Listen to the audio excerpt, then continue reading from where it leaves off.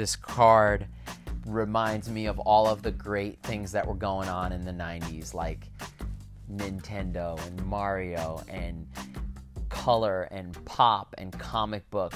I really wanted to come with the simplicity of blue, red, and yellow, the primary colors, which make me feel young and make me feel alive. And it's with those three colors you can go anywhere. And this card goes everywhere, and I love that.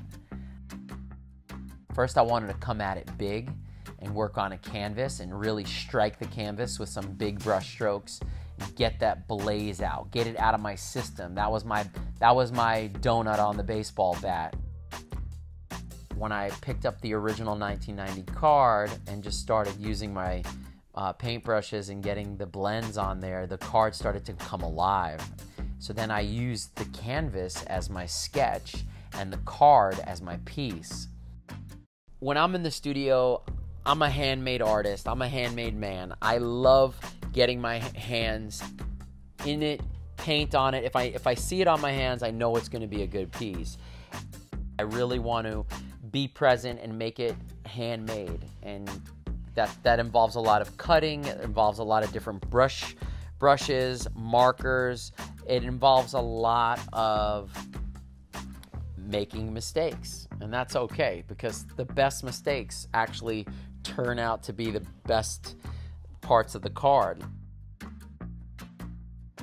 The way that it came out with the blend of what Topps did to the card, because it's already a work of art. They've got artists creating these cards over, are we talking 30 years ago? This card we're holding is 30 years old.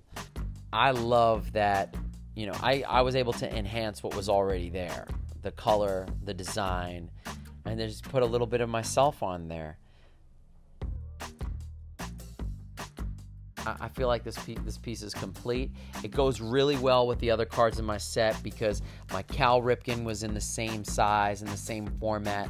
The colorways are very much reminiscent of my first card, which was George Brett. I hope you feel the hurt, because this guy came out dope.